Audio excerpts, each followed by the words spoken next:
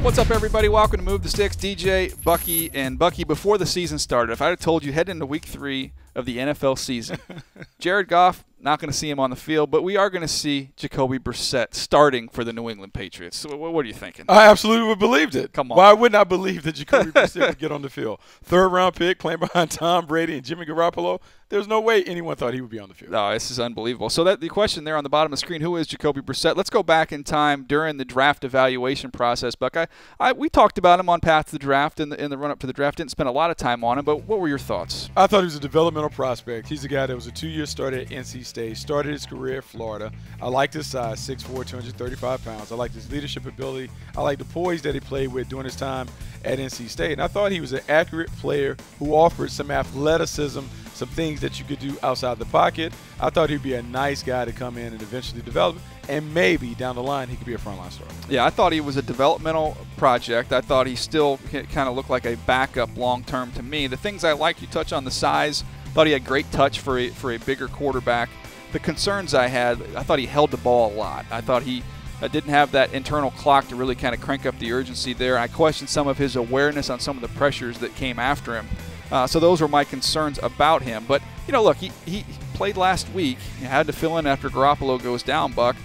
And I thought he did a good job with what they gave him. And what they gave him when I went back and looked at all the throws that he made, talking about a lot of three-step, getting the ball outside, quick outs, little jerk routes underneath, hit a shallow cross.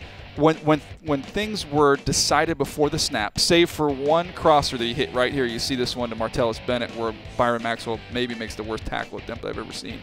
That one was kind of a scheme play. Everything else, right on rhythm, he was successful. Now, they take a 7-step drop with him, he takes a sack.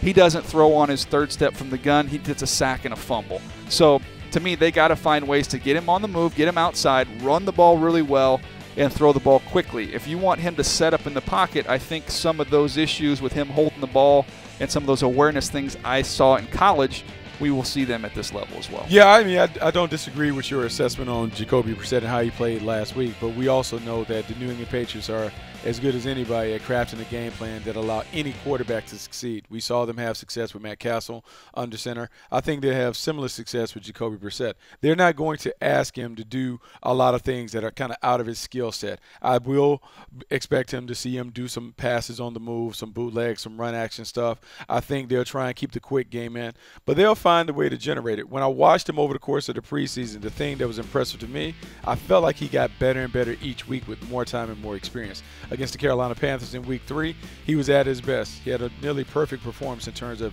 his passes and attempts. The ball came out of his hands quickly. There we see a lot of screens. I think you will see a similar game plan, and they will try and play small ball, put it on the defense to make things happen, and hopefully they can get a couple plays from him in the passing game that is enough to separate them at the end of the game. You were saying that anybody can be successful in the system, so I'm racking my brain trying to think of these old-school backup quarterbacks. I want to say Rohan Davey. Yeah. With the New England Patriots. Rohan Davey won a Super Bowl with them, I think. Well, yeah, he was leading them right down the field, that big drive. Rohan Davey just marching scout team down. Quarterback. He was the MVP on the scout team, huh? All right, this is a big game here, Buck. We've got Houston going up against Jacoby Brissett and the New England Patriots. I got to go with Houston. I got a chance to watch what they're doing in their sub-packages on defense and all the rushers they can throw at you. They got some guys on offense. If Houston gets a lead in this game and Jacoby Brissett has to play from behind, I think Houston's in great shape. They're in great shape, but I think the New England Patriots find a way to get it done. Bill Belichick will make sure that he holds that explosive offense on the other side down, and I think they'll kind of take advantage of some of the things that are available in the back end. I look for Jacoby Brissett not to necessarily light it up, but he'll make enough plays and a critical play that helps them win. Jacoby Brissett and the New England Patriots. Bucky Brooks is all in. Look, I'm waiting for Tom Brady to come back because this team looks pretty good without him. I can't wait to see what the Patriots look like when they get their leader back.